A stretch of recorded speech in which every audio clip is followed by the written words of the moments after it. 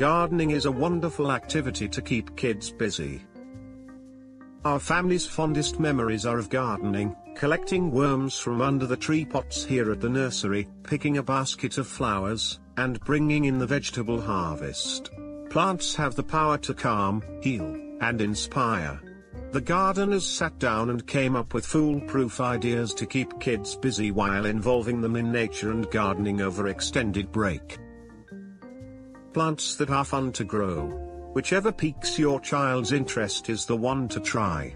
A springtime trip to the garden center is so much fun for young and old gardeners. Teach kids about beneficial insects. Bugs that are good for the garden are available. Pick up a packet of ladybugs, praying mantises, or red worms, then release them in the home gardens. 3. Let them pick and harvest. Let them harvest the vegetables and help prepare them for a meal the family shares. Help them cut flowers and arrange them in a vase to place on the dinner table or in their bedrooms. Compost together. With trash cans overflowing from all that home cooking, create a space to start your own compost pile. You'll be amazed by the composting power of plants. Plant miniature gardens. Air plants, terrariums, and miniature container gardens are popular with kids. Choose a wide shallow container and plant with small foliage or small ground cover plants. Plant places to play. Make a teepee using bamboo sticks tied together at the top with twine.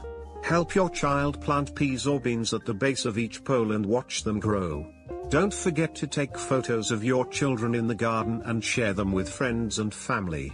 These moments will be treasured for years to come. Give them their own planting spot. Please give them a row at the back of your vegetable garden, a small raised garden bed, or a group of containers on the deck. Teach them pride of ownership with their own space to plant. Kids love to chase butterflies and watch birds at a feeder. Teach children how to attract hummingbirds and butterflies into the yard. Provide these winged friends with plants for shelter, a place to protect their young, necessary food, flowers, and water.